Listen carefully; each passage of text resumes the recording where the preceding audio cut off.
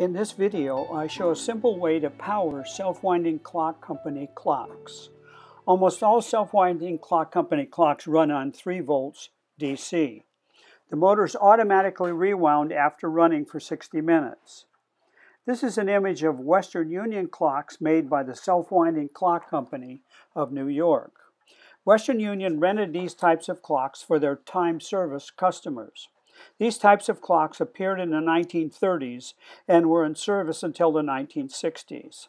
These clocks all have metal cases, and the cases were either round or square and came with a 16 or 12-inch dial. A lesser number of the more elegant clocks were made with wood cases, but they also had metal backs. Western Union rented these clocks for $1.50 a month.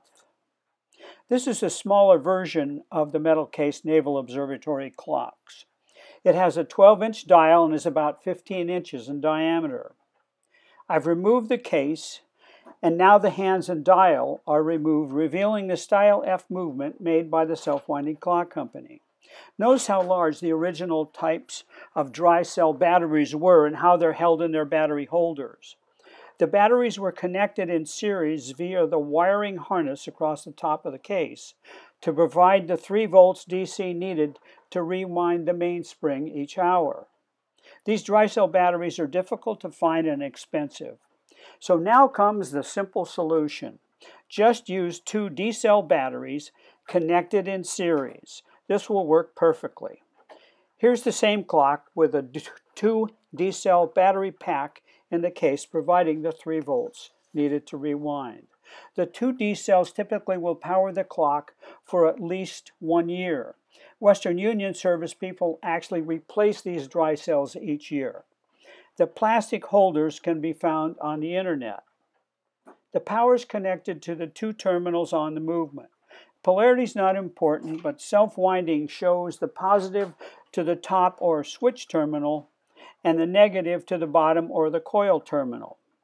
This image shows how the power is connected. When a synchronizer is present, there's an extra wire on each terminal. The extra wire in each terminal is to power the signal light when the synchronizer is energized. An additional wire on the switch terminal goes to the wind tab to manually energize the wind motor to rewind the mainspring. When first powering the movement, it may be necessary to hold the wind tab down for 15 or 20 seconds to wind the mainspring. Once fully wound, the movement will rewind each 60 minutes. Several other types of self-winding clocks are pictured here. These clocks also ran on 3 volts DC and were originally powered by those 2 large dry cell batteries. Now they wind beautifully with a simple series-connected pack of D-cell batteries. Thank you for watching, and I hope this was helpful.